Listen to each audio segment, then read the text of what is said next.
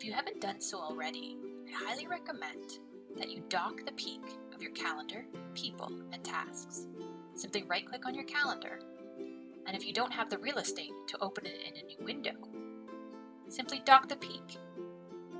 This gives you a quick glance at your calendar and upcoming meetings and events for the work week. You can also dock your contacts. Right-click on people, then dock the peak. You can search for your contacts in the search bar, and you can add favorites for quick access. I'm going to demonstrate by first searching for a contact.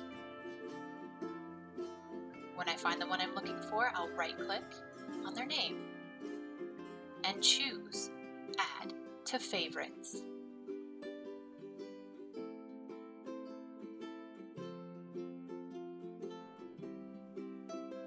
Go ahead and dock tasks. That way you have quick access to all the items that you flagged for follow-up. Simply unflag them when they're finished, or add new ones. You can either type a new task in the bar provided, or go to your email and flag the one that you need to follow up with.